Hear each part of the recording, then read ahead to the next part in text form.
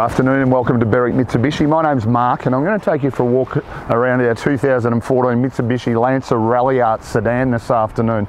Getting harder and harder to find these cars, so really excited to see one come into our possession. We'll start off at the front of the car. As you can see, finished in black with all the chrome surrounding that grille, driving lights right down in the front bottom of our front bumper, and as you can see on the bonnet we've got our air grills just to increase airflow through the engine. We'll talk about that a little bit later.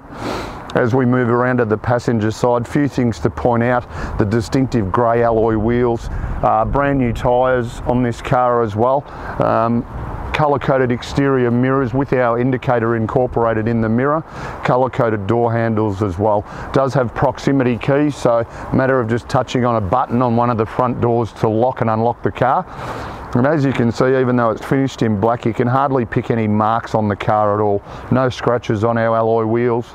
It's done under 40,000 Ks this car, so you'd expect it to present really well, and it does. We've got a reverse camera just located in our boot lid there. Colour-coded reverse parking sensors as well, so we've got all our safety, distinctive Ralliart badging with our spoiler as well. Then as we move around to the passenger side of the car, consistency continues. Not really a scratch or a mark on the car that I can see. Having a really close look at it, extremely happy with its presentation. Once again, the alloy wheels are unscathed, so exterior presentation I'm very impressed with. Okay, so around at the front of the Ralliart now, we'll have a little bit of a chat about the performance. Got the lightweight bonnet there. Just pop our bonnet holder into position. Also got the stability bar at the back there of the motor. So powered by a little 2-litre turbo engine that's going to give us plenty of performance, 177 kilowatts of power and 343 Newton meters of torque, while still using a miserly 9.6 litres combined per 100 Ks. So certainly stack of performance, and you're getting the economy as well. Around at the rear of the car, and even though they're a fairly compact sort of little four-door sedan, have a look at the sort of storage space we still get in the front there. Got all of our factory car mats, the proper genuine Ralliart car mats, and previous owner also had a dash mat as well. Fairly rare to see those little babies in this day and age.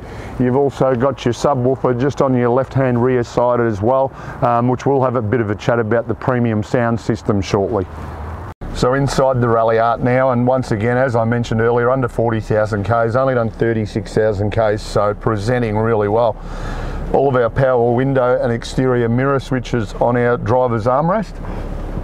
Stability control button there to manually turn it off if we wish to. And then moving to our leather wrap steering wheel, quite a bit to go through here. Auto headlights on our indicator stalk, so no need to ever have to touch that. Just leave them set on automatic and away you go. Height adjustable steering wheel. Set ourselves up where we're nice and comfortable, push that lever into position and we're good to go. On our steering wheel itself, cruise control buttons on our right hand side, all of our audio buttons on our left, and Bluetooth buttons tucked down on the bottom left of the steering wheel. As you can see, it does have the 2 paddles at the back of the steering wheel. It enables us to drive this vehicle in manual mode if we wish to. And certainly being a performance car, yeah, you would, why not? Auto wipers as well, so we'll certainly detect the rain and turn themselves on automatically. Moving into our center console section, our multi-function display screen here. I've got the navigation screen highlighted at the moment, so factory satellite navigation. As we mentioned earlier, reverse camera. What a picture, how clear is that picture? Back into park there, and then we've got our audio button on our side. As I mentioned, it does support Bluetooth audio as well, so we can certainly stream music from our phone if we wish to. We'll just go to the stereo now. On FM, as I mentioned earlier, it does have premium sound. Obviously, we don't have any stations set at the moment, so we'll just get to a radio station now. There we go. And as I said, fitted with premium sound, really good volume. Don't know about the song of choice, but that's okay.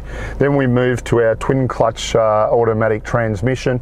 We can drive it, as I mentioned, just as a normal automatic, or if we wish to move it across into performance or sports mode, you move it across to the right. Enables us to change through the gears just by our paddles on our steering wheel.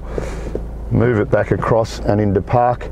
Also, you've got this button here which just changes it from normal mode to sport mode, and then we've got all-wheel drive and a button for your reverse parking sensors, cup holders behind that, and our handbrake there as well.